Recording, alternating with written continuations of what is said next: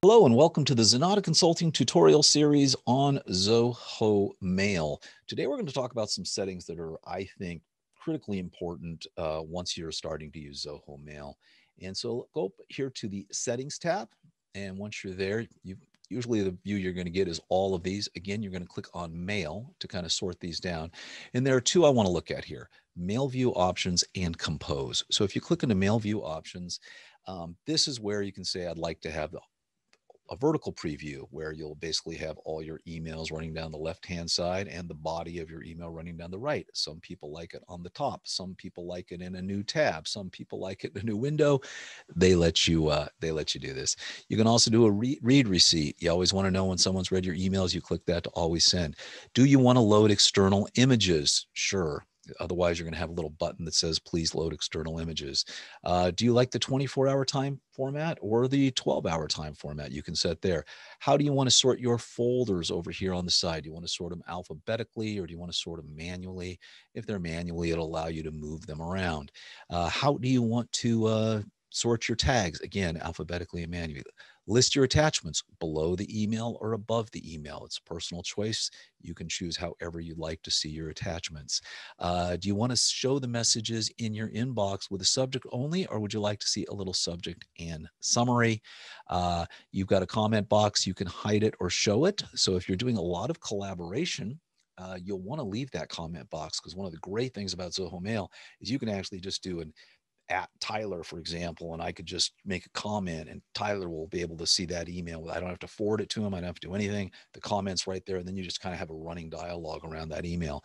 So if you want that, you're going to want to show the comment box. If you don't do any collaboration, you'll probably want to hide the comment box because it's not something that you're going to use that much. Those are kind of the big ones that you're going to go there. And then, as I said, there's one other section, which is Compose. And again, very similar, just one screen where you can set it all, everything all up. So do you want to compose inline? Do you want to compose in a new tab? I love the new tab feature. It allows you to always have those emails. You can have 4 or 5 emails open at a time and be jumping back and forth and referring to them. So that's what I prefer. The default encoding is UTF-8. I'd pretty much leave it that way. And when you get new emails, do you want to enrich text? Always. Most people aren't using plain text much anymore.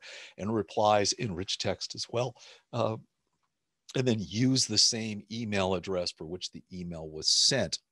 This is really important. If you're using several aliases and you've got email coming into those aliases, and maybe you've got signatures set up for those aliases, we actually did a tutorial on this, then you may want to say, hey, look, anytime someone sends me email to support@brokenpretzel.com, when I reply, I want it to be from support and I want it to have the support signature. Some people say, I don't care if I got all these aliases coming in. When I reply, I want it to go from my main email address. So make it be from the default email address every time. And your preferred text direction, if you're in the western part of the world, you're going to want left to right. If you are in the eastern part of the world, you're going to want right to left. Anyway, and then of course you can have some various format options, what your font is going to be, what your basic font size is going to be. Those are the big ones that you'll want to set up. You can kind of go down the rest of these. They're very self-explanatory. But those are two of kind of the key areas that you'll want to make sure you get set up as soon as you get your Zoho Mail up and running. Hey, we hope you found this useful. And if you want more information from us, please be sure to subscribe to us on our YouTube channel. And don't forget our newsletter. Just go to zenatta.com/newsletter to subscribe to that. Every week, we give you all the latest and greatest Zoho news, tips, tutorials, and also a link to the CRM Zen Show where we talk about all things Zoho every week. Thanks for listening.